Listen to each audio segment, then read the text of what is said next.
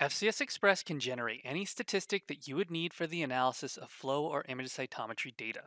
Statistics can be calculated for either 1D or 2D plots. To create a statistics window, right-click on a plot, and from the Statistics category, select the type of statistic window that you would like to display. A statistics window can be formatted by right-clicking and choosing Format. You may also select the columns to be displayed by checking or unchecking the individual statistics. From the Format window, select the Statistics category. From here, you can select different stats to display, edit the number of decimal places, and format the font properties of your statistics window.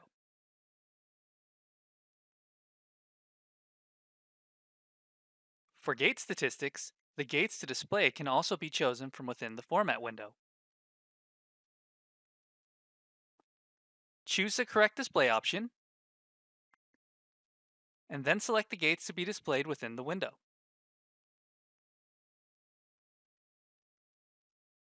Your preferences can be customized to give you the look and feel that you want for your statistic windows.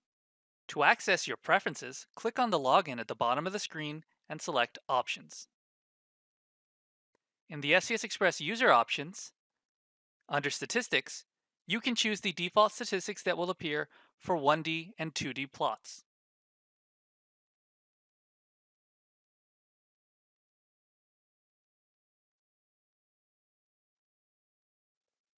In addition, you can also customize the statistics for DNA plots and proliferation plots.